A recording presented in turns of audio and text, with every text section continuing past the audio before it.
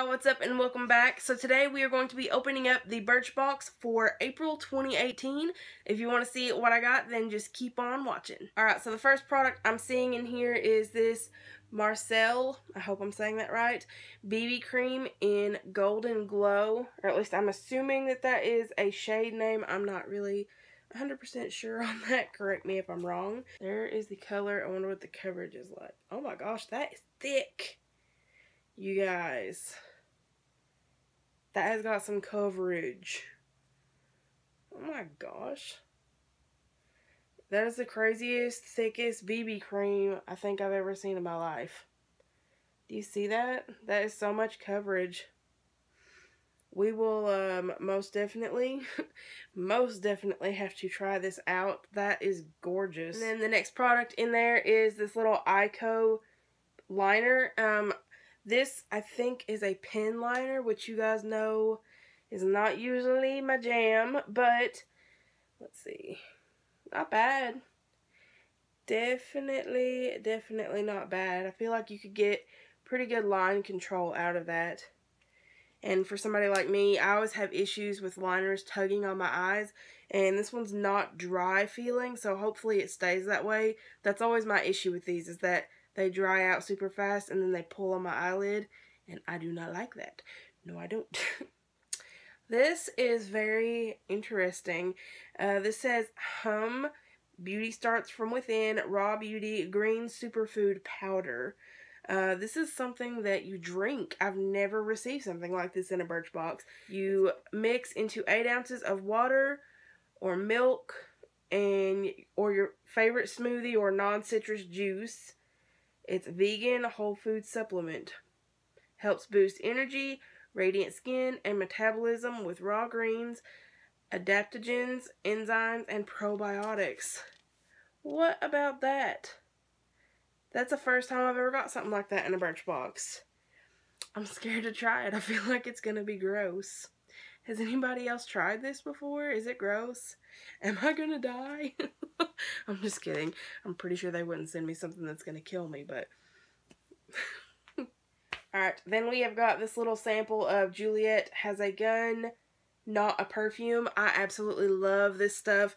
I don't remember where I got the sample of this the first time. I think it might have been Sephora Play, but it's amazing. It is like my favorite scent. I don't know how to explain it, but like I'm going to bed here in just a few minutes and I'm willing to spray it on myself just because, like, wow.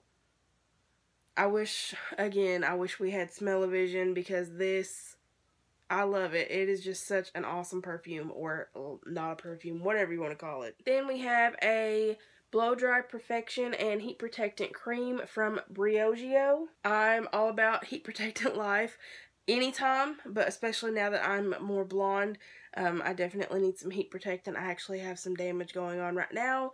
Had a couple little missing pieces. There's some pieces of my puzzle missing on my head like today. I noticed that earlier. I was doing my hair and I was like, this piece is like really short. What happened? But of course, you know, when you go blonde, you're going to have damage.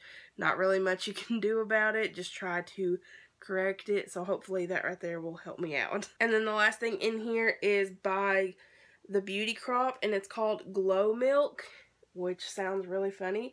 It says it's a highlighter and you're supposed to brush it onto your cheeks and down the bridge of your nose and on your cupid's bow. So that's what we're going to do.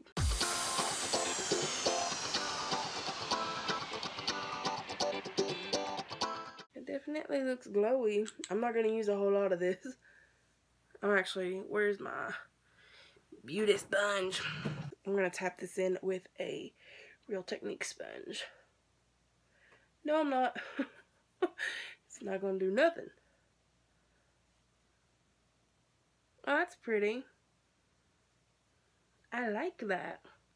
Alright, so I think the thing that I'm most excited about, obviously, is going to be the perfume, because it's like my favorite perfume in the entire world. I've never found another one that I like as much. There is one more that I like really well, and I can never think of the name of it. And as soon as I do, I need to write that down so that I can buy it. But then this highlighter is actually really pretty, and I like how subtle it is. I feel like you could absolutely like make this go crazy if you wanted to. I feel like you could really beam your face up, but I like the subtlety of it. And then the eyeliner seems promising. I'm not usually one for pen liners, but that one seemed like it worked really well. And the heat protectant is definitely something that I need as I'm going blonder. It's absolutely going to be a necessity. It always should be a necessity, but when my hair is dark, I tend to not treat it as well as I do when it's blonde. I feel like it doesn't require as much maintenance, so I'm like why bother? It's doing good. Just leave it alone. And then the little BB cream, I am super impressed with that. Like, I don't know why that wasn't my favorite thing, because that was a very, very impressive size of a BB cream, especially for how much coverage that it gives. Like, we're going to have to try that out really soon on here, because I am extremely, extremely impressed with that coverage. But that is everything that I got in this month's Birch Box. I hope you guys enjoyed this video. Let me know in the comments down below what you guys got in yours, and I will see you in the next one. I hope you guys have a really awesome day, and God bless. Bye, guys.